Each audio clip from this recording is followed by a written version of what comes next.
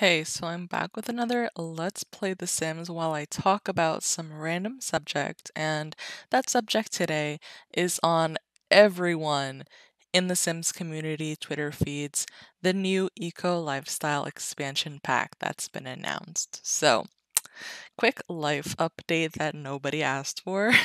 I know it's been a while, but my workplace has reopened like 2 weeks ago, so I've just been occupied with that. And also, I've been playing Far Cry 4 and 5 nonstop, and I think I have a problem, but that is not the point. Uh, why did nobody tell me to give the Far Cry series a chance before I stumbled upon a sale on the PS4? Like, it is so good. I can't stop playing it. Anyway, what I'm actually here to do is to talk about eco lifestyle.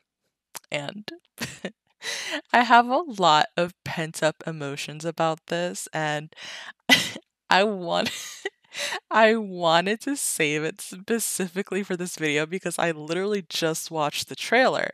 And let's let's break this down. It's a short trailer, but there's just so much to unpack here. Um, first of all, first of all, who gave the okay for there to be a godforsaken worm farm thing? I need I need to know. I know that y'all saw that fat ass larva about as thick as my forearm. I can't. But no. Let's be organized about this. Let me look at my notes here. Um so what happened was everyone was on the edge of their seats for maybe a week or two because there was a false leak from a Target employee that was about there being like a country living expansion pack title in their inventory. And we were all suckered into believing it because that's what happened with university, right? There was a leak by a Target employee and it happened to be true. So we were all pretty psyched about that, myself included, because I loved Harvest Moon growing up. I love Stardew Valley, and combining those game aspects with The Sims, to me, that would have been amazing. But in the end, it was confirmed false. And while there was no Country Living expansion pack, EA instead announced to release the release of their Eco Lifestyle pack. So now, this eco living concept popped up a couple of times in those surveys that EA sent out to the community asking what we would like to see in the future and all that. And while I personally don't remember seeing or voting for any eco type of thing, people are saying that it was there, but as an option for a stuff pack or a game pack. So definitely not an expansion pack. So why? Why did they decide to make this into an expansion pack? I mean, besides, the cash grab aspect of it, from the trailer, look, nothing really stood out or sold me anything. Yes, there's like a whole new world.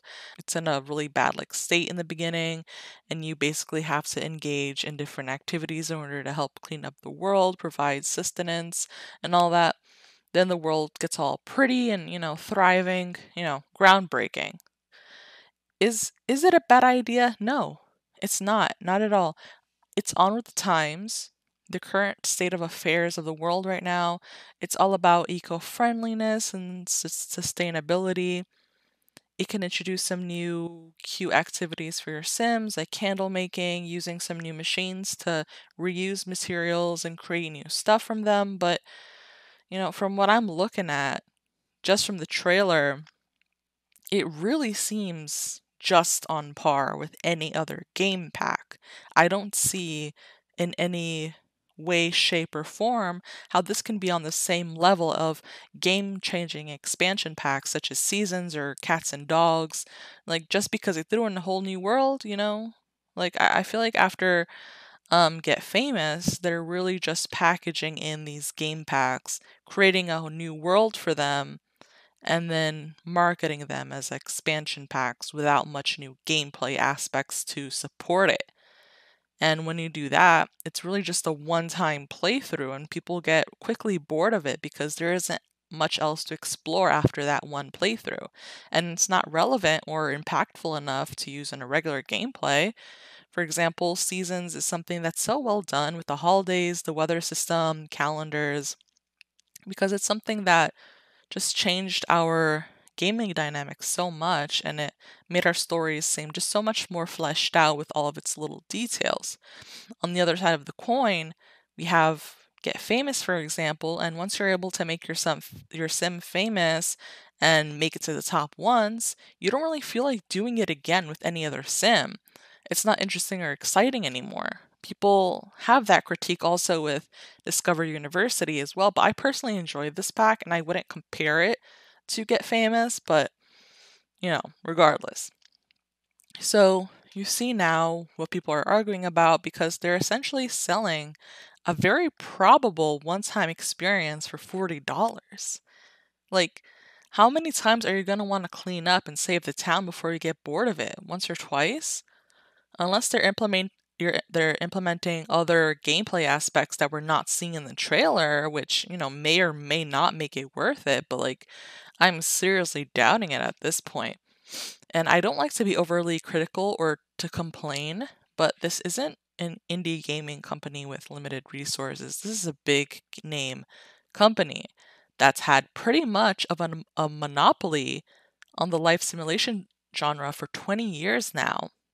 And they've shown in previous titles that they definitely can do better, they just don't want to. And the community is so big, and the main things that players want, they aren't hard to notice when you log on to Twitter, for example. Baby overhauls, people don't want the babies to be objects anymore. People want a generations type of thing, so more activities with teens and elders maybe, better schools, etc. I don't see why these smaller things couldn't be included in updates over the course of time because it's these smaller basic things that people really want to deepen their gameplay experience. You don't have to throw in a bunch of these fancy packs, like Get Famous or, clean up the ecosystem. You don't have to do all that if you throw in enough of the gaming aspects of it. And if you look at the comments, people are bringing up Paralives more and more. And I previously made a video talking about that game if you want to check it out. But that's such an interesting thing to me. Not particularly good or bad, just, well, we'll see when the time comes, won't we? Um, I just really think that people are gonna, jump ship when Paralives is actually released or the date is announced of its release. So that's just my opinion, but let's see what's gonna happen. All right, thank you so much for watching. Bye bye.